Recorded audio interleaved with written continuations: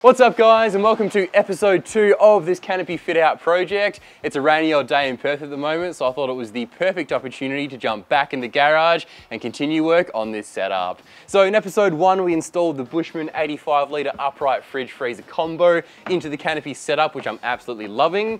But at the moment it has no power, and a fridge is no good with no power. So in today's episode we're going to be installing the entire 12 volt setup from scratch, which I am super excited about. I've always been pretty passionate about installing electrical systems, whether that's just popping a set of spotties in the car or doing a full setup like we're going to be doing today. So I imagine this is going to be probably a 2-day job. There's a lot of stuff to go into this setup. But yeah, I'm pretty excited. So let's jump across to the bench and I'll show you all the stuff that's going in this setup. So my plan is to do a pretty straightforward electrical setup in this Canopy, but even the more simple setups still require a lot of bits and pieces. So the heart of this whole setup is going to be my Itec World Lithium battery, of course. This is the one I had in the Ranger, but of course I had to take it out and bring it across to this new setup because it is such an awesome powerhouse and should run all our accessories with no dramas whatsoever. To charge that battery, we've got the Itec World 40 amp DC-DC charger again, same one from the Ranger, which is awesome. 40 amp being the bigger of their two DC-DC chargers, so this should charge that battery in no time. To get power from the main battery into the Canopy to run the charger and then charge the lithium battery, I might have gone a little bit overkill, but I bought 100 amp twin sheath cable. So this stuff is more than up to the task of getting plenty of power into that DC-DC charger. Being a 40 amp, you do have to use relatively thick wiring, but this should well and truly be overkill, which is always the way you want to go. I have bought 2 packs of it as well. One pack is 5 meters and it might just be enough, but it's just one of those things. If I bought 1 pack, I'd need a second pack, but now that I bought 2, I'll probably get away with just the 1. As for running fuses in that cable, obviously you need 2, one at the main battery end and then one at this battery end. So I bought these 2 jumbo fuse holders. These are rated to 60 amp, which is plenty because the DC-DC charger is 40 amp. And then of course I bought 2 compatible fuses to go in those holders as well. Again, one at each end.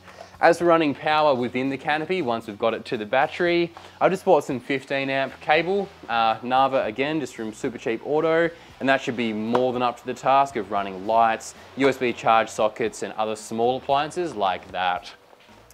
I'm going to be distributing power within the Canopy with just one of these little fuse boxes. I actually bought this years ago with the plans to install it in the Ranger Canopy, but never got around to it.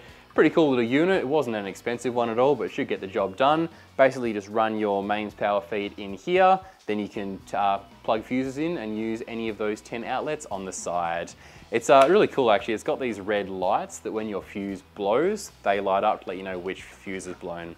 So pretty cool, looking forward to getting that installed and making sure everything is fused correctly.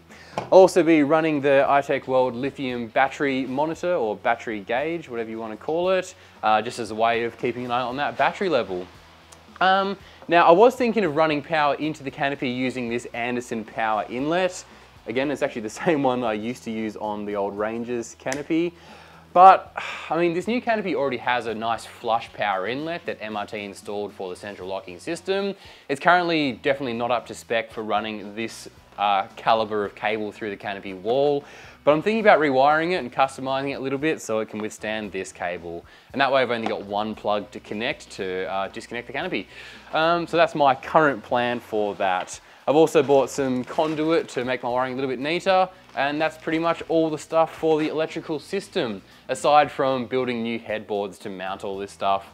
So I've just bought some 3mm MDF, 2 sheets of this to make 2 headboards for the Canopy, one on each side. That way I can just take off one panel at a time to access the wiring behind. And then of course, to make them look a little bit nicer, I've bought some marine carpet, again just from Bunnings. This is literally the same type of carpet I used to have in the Ranger's Canopy, so a bit of nostalgia there, bringing a bit of the old setup into the new setup, I guess, as well as the battery and a few other bits and pieces.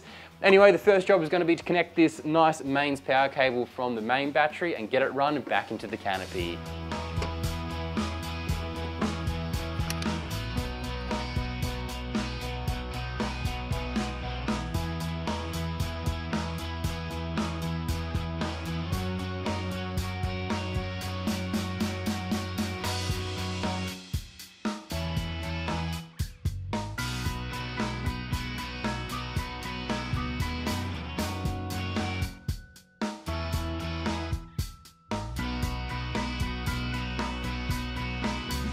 So I've started this 12 volt install by removing pieces instead of adding them, which seems wrong.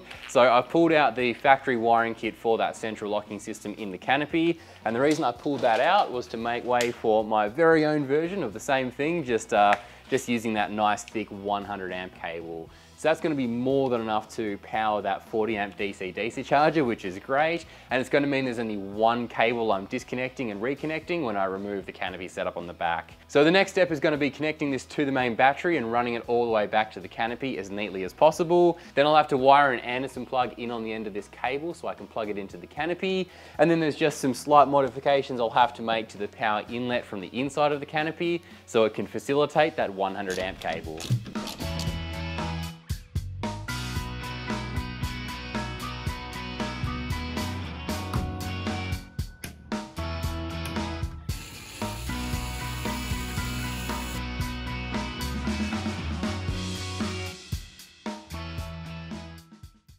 It is a brand new day, but we're back in the garage to continue work on this 12 volt system. We've now got our 100 amp cable running all the way from the main battery back to the Canopy, through a fuse and then under the body of the car. I've really taken my time to make sure I cable tie all that wiring up nice and high and out of the way of any sticks or rocks or other things that flick up while you're forward driving. It enters the Canopy here in the same spot as before, but through a brand new Anderson connection, going back into that flush mount Anderson inlet. On the other side, I have made a few changes to the other end of things. So this is the standard central locking module, and normally the wiring would come in and would connect to here to give power to the central locking system. Now my big thick 100 amp power cable comes through here and it shoots off to where eventually will be my DC-DC charger, then to the battery, then to the fuse box, and then I'll run some new wiring back through to that central locking system. So my next plan is going to be to try and run all the wiring to where I'll need it to be eventually for my different accessories, and also get a couple of headboards made up for the setup.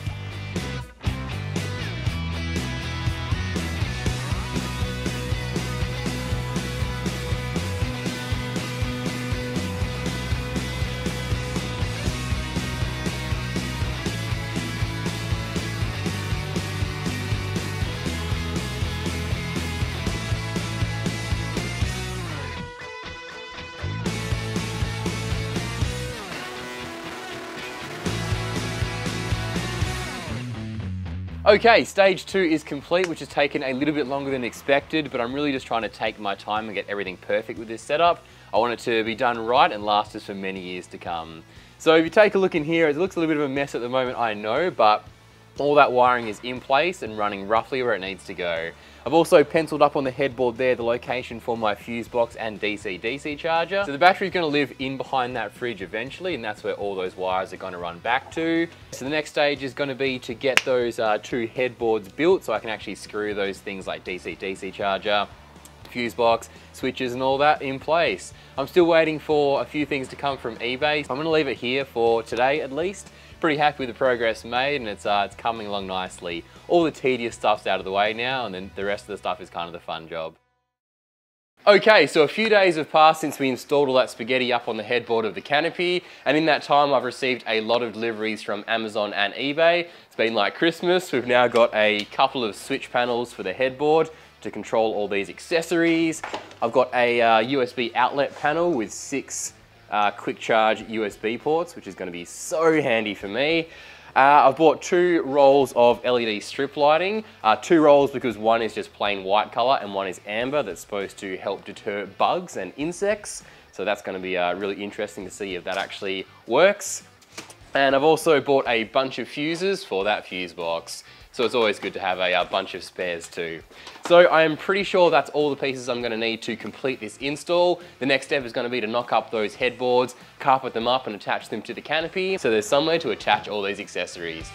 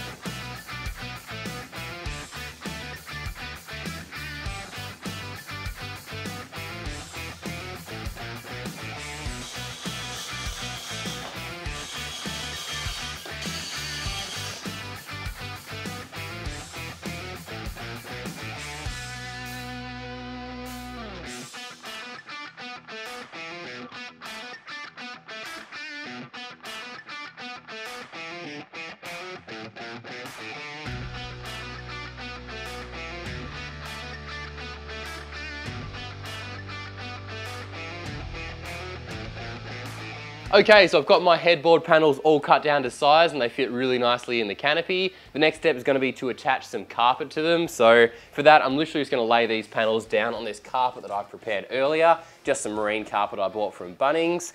Then I'll take my trusty chalk marker and draw a line about an inch around the outside of the panels. Then I'll cut the carpet out to size, use my Selleys Quick Grip contact adhesive to stick that carpet to the back of the panels. This stuff's really good for sticking carpet pretty much anywhere. And once that's stuck, I'll fold the excess around the back and then staple it to keep it in place.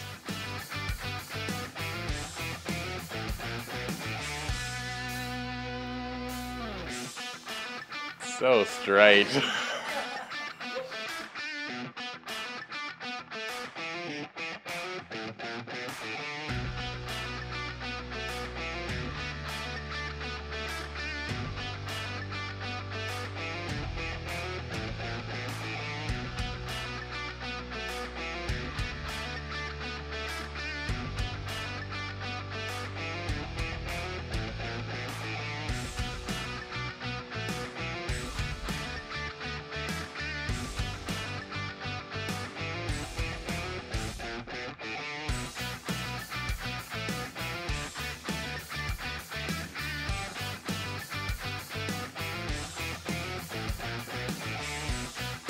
As you can see, my headboard panels are finished and I am so happy with how they've turned out. That Selleys contact adhesive has worked really well and the carpet is all stuck down nice and tight, which is fantastic. I've also carpeted these little 12-volt control boxes that I built as well. Really happy with how they've turned out too. They've got some cutouts pre-made for my little switch panels. So on the driver's side, we have a little 2 switch panel there. And on the passenger side, we have a 4 switch panel, which goes just in there. Everything fits nice and perfectly. The next step is going to be to work out exactly where I want my fuse box to be mounted on this headboard and also my DC-DC charger as well. I'll get those screwed down, get the wires poked through the back and then get these installed in the canopy.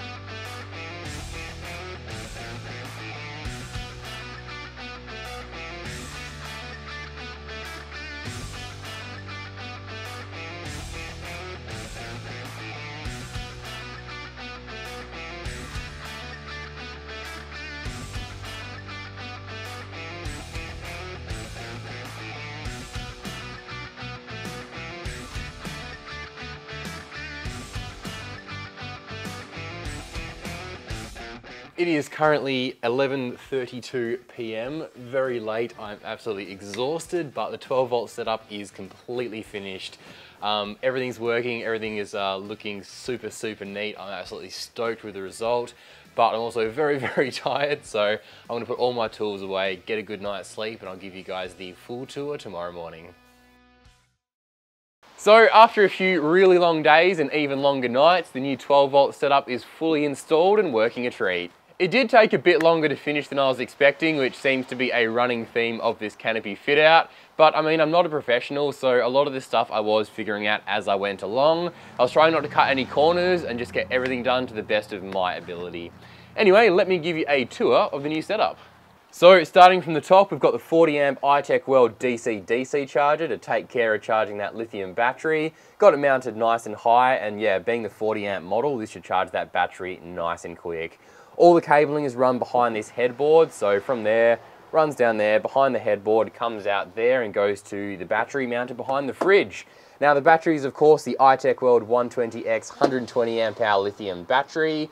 To mount it, I've basically just put it on this nice thick anti-vibration matting to keep it nice and safe on corrugated roads. And then I've strapped it down to the canopy floor with these really strong tie-down points, one at the front, one at the back, and then a ratchet strap over the top. That power is then distributed through the canopy through this fuse box I've got mounted up on the headboard here. This is a really cool piece of gear actually. It's got 10 different outlets. Obviously I'm only using 5 at the moment, but when a fuse blows, it has these little signal lights to show you which fuse has blown. Just takes a lot of the guesswork out of solving problems out on the tracks. The last piece of the puzzle for the driver's side of the canopy is this little control box I've made up here. Now this houses a 12 volt outlet and also 2 switches. I've also run nice thick cabling to that 12 volt outlet, so if we ever wanted to run a dedicated freezer on this side of the canopy, I've tried to provision enough room in this space here for that, and that socket's going to provide more than enough power.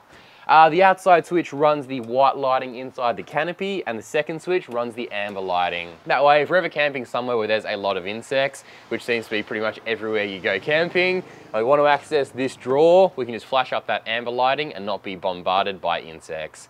Anyway, that's pretty much everything from this control side of the canopy. Let's jump around to the fun side. Moving around to the main side of the canopy, I've got a little control box module I've built up to house pretty much everything I'll be using regularly while out camping. So up on top we've got a 4 switch panel. These first 3 switches all operate lights. So the first switch operates the white lights outside, the second switch operates the white lights inside, and the third switch operates the amber lights inside and outside. The adhesive backing on that LED strip lighting really let me down, and it just wouldn't stick to this matte black finish on the canopy doors. So to try and solve that problem, I have put a few blobs of super glue along the light strips, and I've sticky taped them in place for now. So fingers crossed they stay put once I remove that tape. So moving along my switch panel, the 4th switch operates a USB power outlet panel down below. This panel gives me 6 USB outlets, which I am so keen for. I've been making do using just 2 in the old setup for literally years, so very, very happy to have some more outlets. Including 1 quick charge 4 USB-C outlet as well. So I've got a laptop and also a tablet that both charge off USB-C. So it's going to be awesome to be able to charge those in the canopy without needing an inverter. So moving down to the bottom of this panel, we find the Itech World Lithium battery voltmeter, so I can keep an eye on my battery and make sure I'm not draining it with all those USB outlets. And of course my fridge now has power too. I've run it back to that fuse box and I can finally start using it. And with that, my 12 volt setup, which is probably the most time consuming part of a canopy fit out, is officially complete. Well, I say complete, but I find 12 volt systems are one of those things you're just constantly chopping and changing and refining as you go along. But I'm quite happy with this as a V1. It ticks all the boxes for me, and it turned out pretty much exactly like I had planned, which is always a good sign. So I hope you guys are enjoying this canopy build series. There's a whole lot more still to come. I'm thinking the slide out kitchen build will probably be the next episode, because my drawer runners arrived last week and they are super heavy duty, and I'm very keen to start that build. So thank you so much for watching. Leave any questions you guys have in the comment section down below. I'll get back to you as soon as I can, and I'll catch you guys in the next one.